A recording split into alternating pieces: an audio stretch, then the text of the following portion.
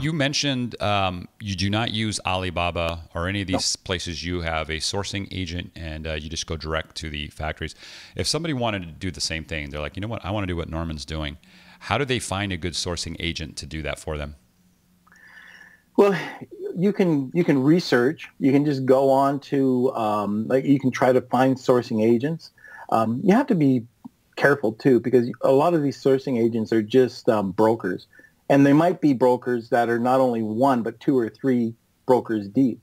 So, like to give you an example, we were doing some EVA foam, and we had to go through 3 different sourcing agents to get the proper foam. They kept doing something. We'd open up the foam at the end, and it was in a full container, wrong product. So we learned our lesson early on about this. If you're looking for a sourcing agent, by all means, you can contact me.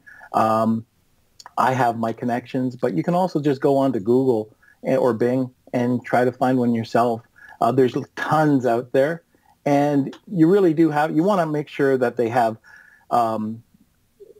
connections with freight forwarders, that they have kitting and assembly, that they might have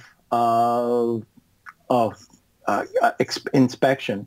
Who's doing the inspection. These are certain things that you want to have. You just don't want to have a guy saying, I'm a sourcing agent. You want to be able to utilize his contacts in China as well. How do you know if somebody is 2 levels or 3 levels deep? Do you have like a technique for figuring it out? Price.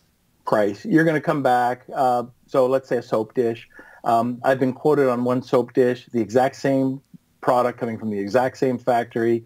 One's $3.75, one's $1.75. If you're going directly through your sourcing agent, have you found, can you use Alibaba to find a similar price for the same product, or have you just not seen that?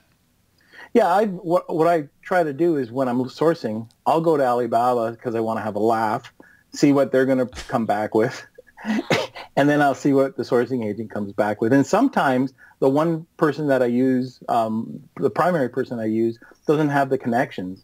It might be for wood products, so I have to go to somebody else. And it's just really getting to build a relationship with these guys. For more information, insider tools, and to get the resources mentioned in this episode, visit AMPMpodcast.com.